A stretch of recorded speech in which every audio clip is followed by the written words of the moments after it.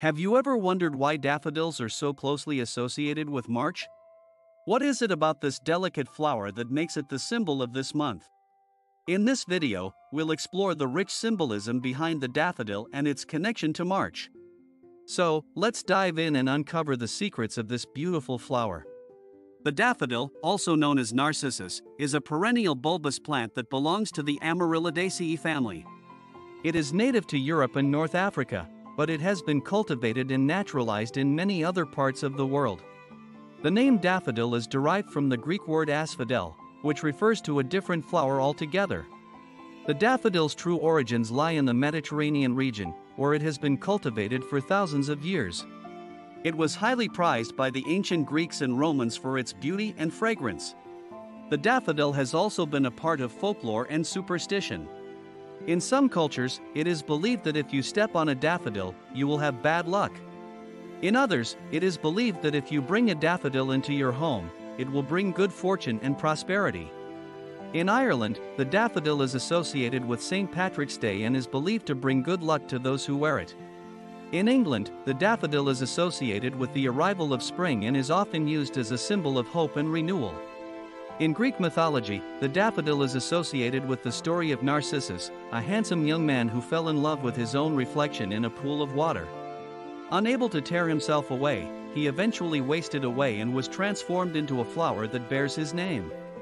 The daffodil is said to symbolize unrequited love and the dangers of vanity and self-obsession. In other cultures, the daffodil is associated with rebirth and renewal, as it blooms in the spring when nature awakens from its winter slumber. In addition to its association with Narcissus, the daffodil also appears in other myths and legends. In one story, the goddess Persephone was picking daffodils when she was abducted by Hades, the god of the underworld. The daffodil is said to have been created from her tears as she wept for her lost freedom. In another story, the daffodil is associated with the goddess Demeter, who was searching for her daughter Persephone.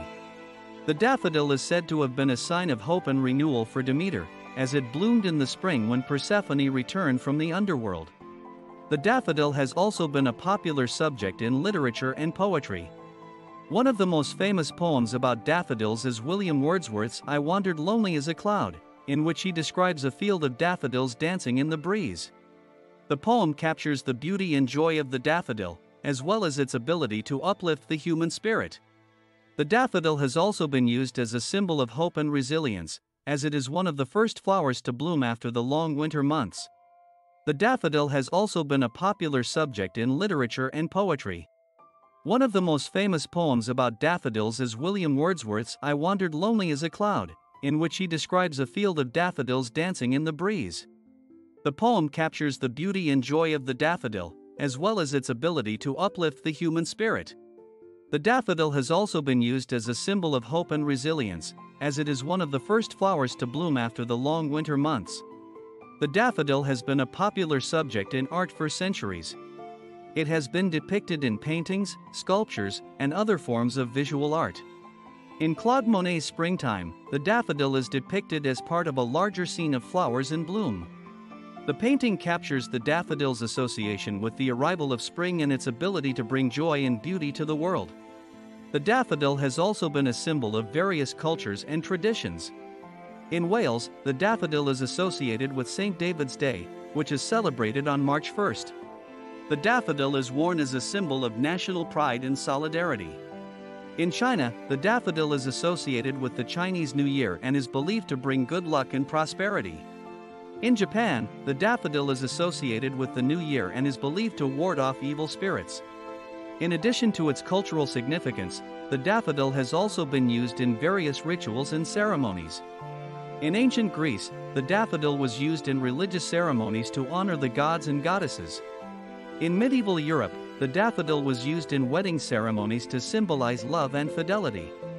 In modern times, the daffodil is often used in funerals and memorial services to symbolize remembrance and eternal life.